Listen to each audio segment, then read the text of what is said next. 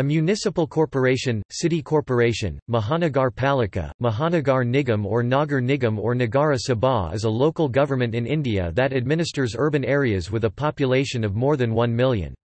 The growing population and urbanization in various cities of India were in need of a local governing body that can work for providing necessary community services like health care, educational institution, housing, transport etc. by collecting property tax and fixed grant from the state government. The 74th Amendment made the provisions relating to urban local governments. Goa, Karnataka, and Maharashtra, Poro Nigam in Assam and West Bengal, Pur Porishad in Tripura, Nagar Palika Nigam in Madhya Pradesh, Nagara Palaka Samstha in Andhra Pradesh and Telangana, and Managarachi in Tamil Nadu. The Vadodara Municipal Corporation is typically called by the name Vadodara Mahanagar Seva Sadan. The detailed structure of these urban bodies varies from state to state, as per the laws passed by the state legislatures, but the basic structure and function is almost the same.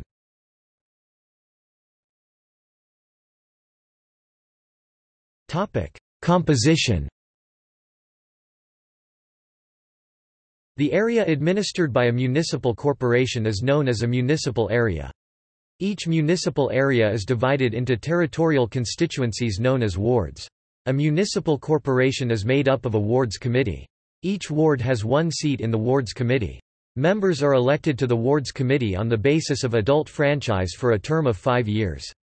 These members are known as councillors or corporators. The number of wards in a municipal area is determined by the population of the city.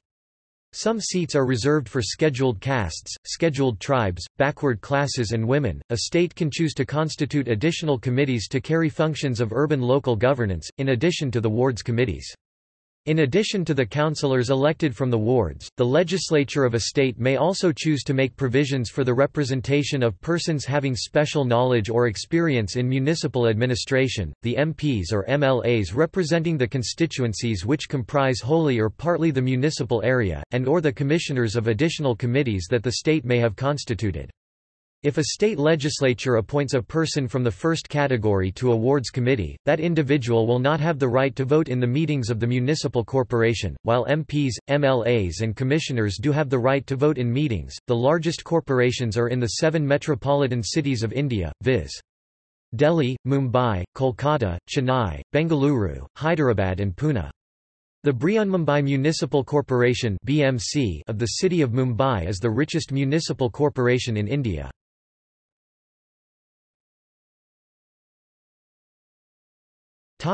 Administration. The mayor is the head of the municipal corporation, but in most states and territories of India the role is largely ceremonial as executive powers are vested in the municipal commissioner. The office of the mayor combines a functional role of chairing the corporation meeting as well as ceremonial role associated with being the first citizen of the city. As per the amended Municipal Corporation Act of 1888, a deputy mayor is appointed by the mayor. The tenure of the mayor and deputy mayor is 5 years.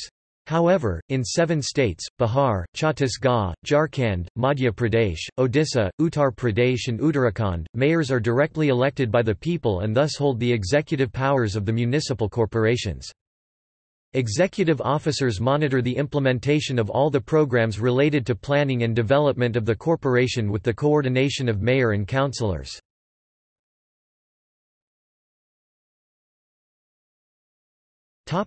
Functions.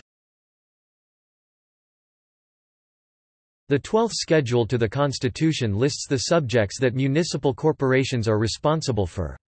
Corporations may be entrusted to perform functions and implement schemes including those in relation to the matters listed in the 12th schedule. Urban planning including town planning. Regulation of land use and construction of buildings. Planning for economic and social development. Water supply for domestic, industrial and commercial purposes. Public health, sanitation conservancy and solid waste management. Fire services. Urban forestry, protection of the environment and promotion of ecological aspects. Safeguarding the interests of weaker sections of society, including the handicapped and mentally retarded. Slum improvement and upgradation. Urban poverty alleviation. Provision of urban amenities and facilities such as parks, gardens, playgrounds. Promotion of cultural, educational and aesthetic aspects.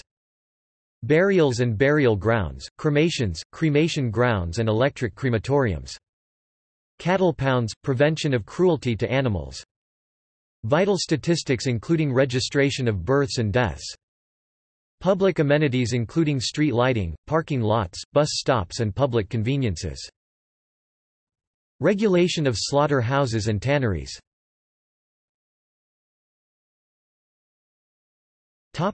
Sources of income. Its sources of income are taxes on water, houses, markets and vehicles, commercial only, paid by residents of the town, and grants from the state government.